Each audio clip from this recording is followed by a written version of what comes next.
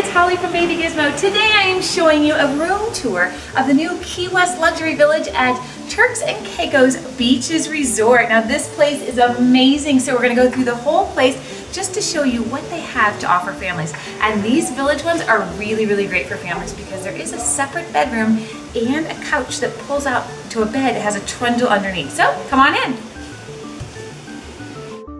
The Key West Luxury Village is the newest part of the beaches Turks and Caicos.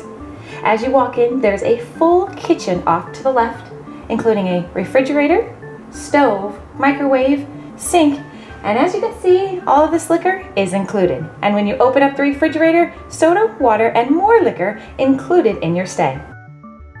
If you're traveling with kids and you have some laundry to do, good thing there is a washer and dryer in the unit. As you walk into the main area, there is a table with 4 chairs, a comfy couch that has a trundle underneath that pulls out for a bed, which is great for kids, a large flat panel TV, and an additional chair with ottoman.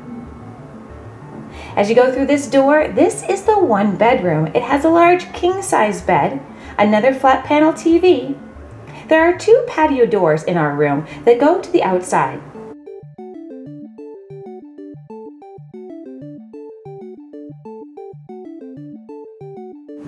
Inside the bedroom, there's a full closet that includes robes and plenty of place to store your luggage. There's also a full bathroom that has a separate vanity area with sink, and then a door that goes through into the toilet area and the shower. There are 2 ways into the bathroom. You can either get to the bathroom through the bedroom or from the main family room. There's an additional closet in the hallway that has an ironing board and iron. In the Key West Luxury Village, there are 1 and 2 bedroom loft-style suites. And if you're traveling with a group or large family, there are 8 exclusive villas with 3 and 4 bedrooms, set along the beach with private pools, and large enough to feel like a private home.